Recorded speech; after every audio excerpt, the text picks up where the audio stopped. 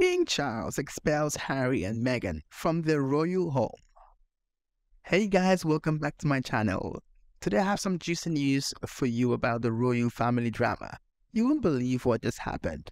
King Charles has officially expelled Harry and Meghan from their royal home in Frogmore Cottage. Yes, you heard that right. The king has kicked them out of their own house. This comes after months of tension between them and the rest of the royals, especially after the explosive interview with Oprah Winfrey, where they revealed some shocking details about their life in the palace. According to sources, King Charles was furious with Meghan and Harry for disrespecting the monarchy and damaging its reputation. He decided to revoke their permission to use Frogmore Cottage as their UK base and ordered them to vacate the property immediately.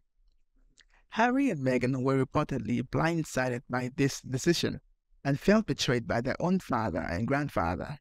They had spent millions of pounds renovating the cottage to make it their own home and had planned to return there for special occasions and visits. But now they have no choice but to pack their bags and leave. They will have to find a place to stay in the UK or maybe just give up on coming back altogether. They are currently living in a lavish mansion in California where they have signed lucrative deals with Netflix and Spotify. What do you think of this news? Do you think King Charles was right to expel Harry and Meghan from their royal home? Or do you think he was too harsh and unfair? Let me know in the comments below, and don't forget to like, subscribe, and share for more videos like this.